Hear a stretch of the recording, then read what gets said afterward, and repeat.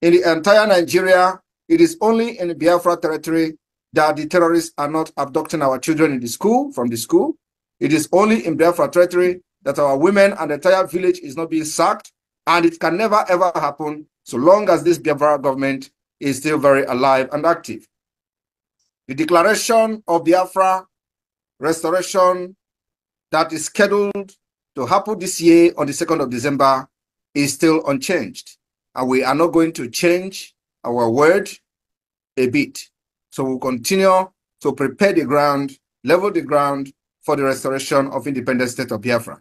On this note, I want to appreciate every one of you Biafra people, and to make sure to also inform the Biafrans that most of the places where the terrorists has been very active, abducting and kidnapping our people, we have already deployed the Biafra Liberation Army and other Biafra forces to make sure they flush out the bandits that have come from Central African Republic, from northern Nigeria into our land. Our objective is to make sure they will never leave to kidnap our people and tell the story or collect ransom in our own land. Biafra government is the only legitimate government so far that is speaking for the entire 70 to 80 million Biafrans all over the world.